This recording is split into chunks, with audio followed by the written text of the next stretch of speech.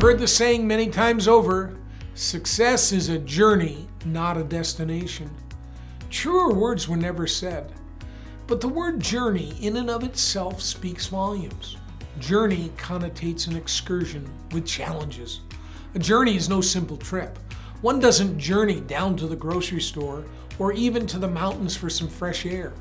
No, a journey takes effort, and certainly the road to success is full of such. But is there a system for success, you ask? My answer is yes, of course. There are thousands of them. Your local library is full of self-help books that speak about success systems. Indeed, Amazon notes over 70,000 books that touch on the word. Billions of dollars are spent, invested, every year on the subject. But before you embark on your journey, you must first define what you consider success to be. Success for one individual may not be even considered by another. Each of us needs to have our own definition. Is success educational achievement, raising a family, having money to burn, living in prime real estate, putting food on the table, being in control of your calendar? Each of us should have our own definition. Regardless of your specific definition of success, there's a mindset that is mission critical to your journey. You see, it is the very, very rare person that sets out to achieve a goal and hits the proverbial home run on their first at-bat. Yes, our news media aggrandizes those unique individuals, the 1 in a million who achieve notable success, seeming without superhuman effort. The lucky, the chosen. These individuals are as rare as hen's teeth. Consider Walt Disney, who went bankrupt in 1923 on his way to starting what became a $20 billion enterprise. Or Serena and Venus Williams, who fought the challenges of poverty, racism, and environment in Compton, California to record over 30 Grand Slam wins.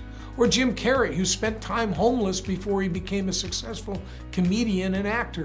Indeed, ask anyone whom you perceive to be successful, and they'll share their real story. As a student of the subject, by observation, there appear two fundamental strategies to success. Apply these and your chances of coming up a winner increase exponentially. The first is the strategy of continuous improvement in everything you do.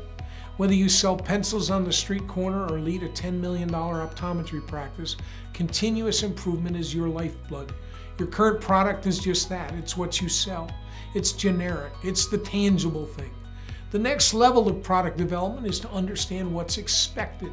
What benefits and features of your product are expected by your consumers. In order to stay in business, you certainly have to deliver the expected. But how do you take it up a notch? You do so by delivering the unexpected, that which is memorable. The waiter who brought you a free dessert to try out. The gas station owner who washed your car window while you pumped the gas. The optometrist who gave each patient a carnation on their way out the door. Those individuals consciously or unconsciously develop augmentations to their product that deliver an unexpected value. Finally, what's possible? What could you add to your product or service experience that could become an augmentation? What would deliver the unexpected and thus separate you from the pack? So the simple formula is to dream of potential products and services, distill down the ideas to implement an augmentation. Over time, these will end up as expected, and then they'll evolve to become generic. Look backwards at your practice development and you'll identify the pattern. The second strategy can be easily summed up in the words of Calvin Coolidge.